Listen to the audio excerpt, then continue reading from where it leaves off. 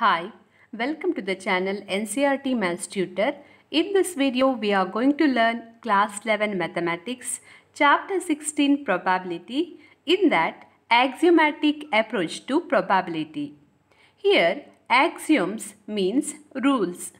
So to solve probability problems, we have certain rules. Based on those rules, we can easily solve the probability problems.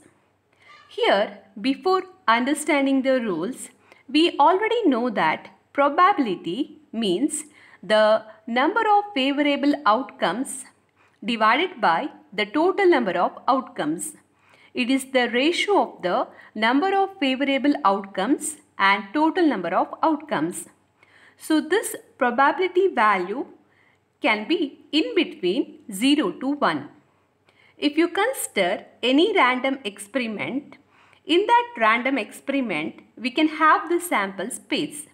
And based on the sample space, we can have certain events.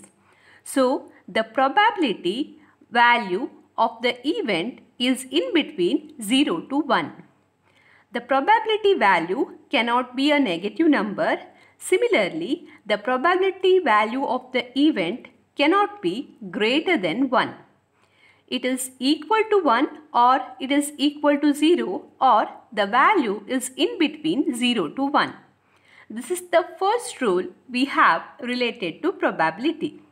So here it is given 0 less than or equal to probability of omega I less than or equal to 1 for each omega I belongs to S. Here omega means the outcome of the experiment. Omega I means we are referring the many outcomes. So the collection of outcomes forms the event. So we can say here the probability of the event is in between 0 to 1. After understanding these rules, we will consider some example to understand this. Next, let us consider the second rule, where here we have S is equal to the sample space is equal to omega 1, omega 2, omega 3, so on up to omega n. These are the outcomes of the experiment. Now here the probability value of the sample space is always is equal to 1. If you consider any experiment, let us say that the experiment is of rolling a die or tossing a coin twice. In these experiment, or if you consider any random experiment, the probability of the sample space is always is equal to 1. And that we can get by adding the probability of the outcomes. That is, in this case, see, we have taken the sample space with these outcomes. So the probability of this we can write probability of omega 1 plus probability of omega 2 plus probability of omega 3 plus so on up to probability of omega n, and this is equal to 1. If you add the probability of the outcome of the sample space, then you get the answer as 1.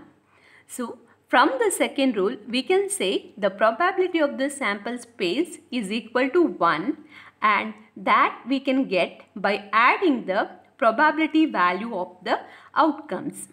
Then we have the third rule. For any event A, probability of A is equal to sigma probability of omega I for all omega I belongs to A. See here, this rule is related to the event. Now let us say that we have an event A with these 4 outcomes. Now to define the probability of this event, we can add the probability of the outcomes of this event. That is, probability of A we can write like this way: probability of omega 1 plus probability of omega 2 plus probability of omega 3 plus probability of omega 4. So by this way we can find the probability of the event. That is by adding the probability value of the outcome. So these are the 3 rules we can follow while solving the probability problems. Now let us understand this rule in detail by considering some of the example. See, we have the first rule where the first rule says that the probability of the event is in between 0 to 1. It cannot be negative and it cannot be greater than 1. So now here I have taken an experiment of rolling a die.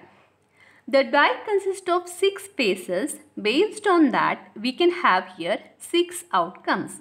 1, 2, 3, 4, 5, 6. So this is the sample space of this experiment. Now here let us consider two events. The event 1 is getting even number. So here we have 3 even numbers, 2, 4, 6. So for this event, we can have the value as A is equal to 2, 4, 6. Now let us find the probability of this A. See, to find the probability, we have the formula number of favorable outcomes divided by total number of outcomes. In this experiment, we have 1, 2, 3, 4, 5, 6. Total outcomes are 6. Then for this event, we have the outcome 3. So, number of favorable outcome, that is 3, related to this event divided by total number of outcomes, that is 6. So here we get 1 by 2 for this event. Similarly, see, getting number greater than 6. Getting number greater than 6.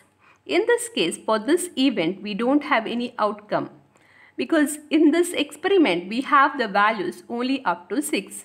So B is equal to here null set we get. So probability of B we can write here. Here we have 0 outcomes. So 0 divided by 6 total number of outcome, that is equal to 0. So you can observe in these two events. Here we have event 1 and second event, that is event 2. The value is half here, which is 0.5, which is in between 0 to 1. And here we got the value 0, which is not a negative number, or it is not greater than 1. So from this we can say that the probability of the event is always in between, the value lies between 0 to 1. It may be equal to 0 or it may be equal to 1, but it cannot be a negative number and it cannot be greater than 1. Next, let us see the second example, and by using this example we will understand the second rule. The second rule says the probability of the sample space is equal to 1, and that we can get by adding the probability value of the outcomes, that is probability of omega 1 plus probability of omega 2, so on up to like this way. So here I have taken an experiment of tossing a coin twice. For this experiment, we can have 4 outcomes. So the sample space of the experiment is HH, HT, TH, TT. Now, for this, let us find the probability of each outcome. See, probability of here HH is nothing but the occurrence, the chance of occurrence of this particular outcome is 1. So, number of favorable outcome is 1 divided by, here we have total outcomes 1, 2, 3, 4. So, probability of HH is 1 by 4. Similarly, probability of HT is 1 by 4, probability of TH is also 1 by 4 and probability of TT is 1 by 4. Now let us verify this rule. So probability of S is the sum of the probabilities of the outcome. So here we have 4 outcomes. So probability of S here we can write like this way, probability of HH plus probability of HT plus probability of TH plus probability of TT. That is 1 by 4 plus 1 by 4 plus 1 by 4 plus 1 by 4. So here we get 4 by 4, which is equal to 1. So here we got the probability of sample space as 1. Similarly, if I consider rolling a die experiment, here we have the sample space 1, 2, 3, 4, 5, 6. 6 outcomes we have.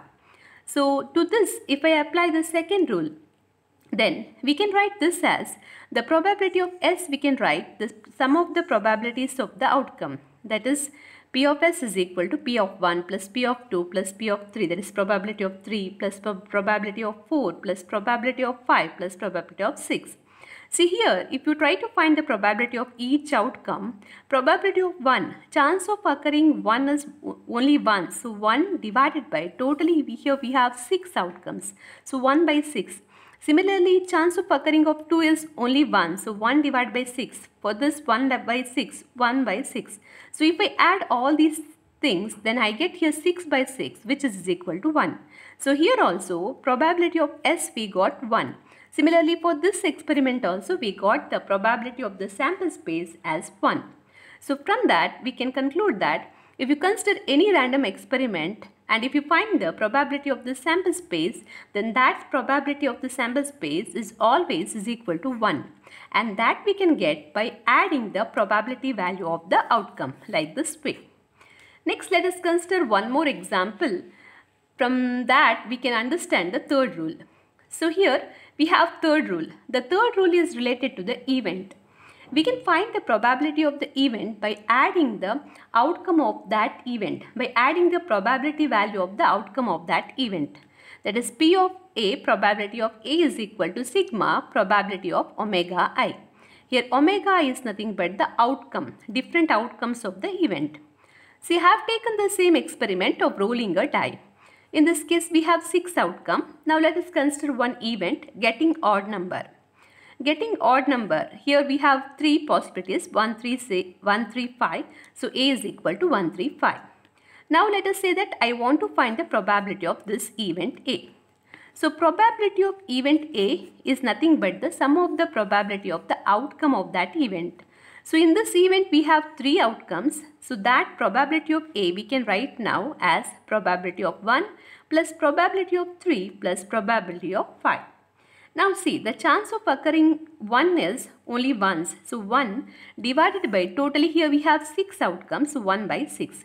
Similarly, the probability of 3 is nothing but 1 by 6 only. The chance of occurring of 3 is only once, so 1 by 6. Similarly, for 5 also we get 1 by 6. I have taken here 6 because here we have 6 outcome, and here I have taken 1 because each time if you consider any outcome, the chance of occurring of that outcome is only once. So if I add all these values, 1 by 6 plus 1 by 6 plus 1 by 6, I get the answer 3 by 6, which is equal to half. So this is the probability of the event A.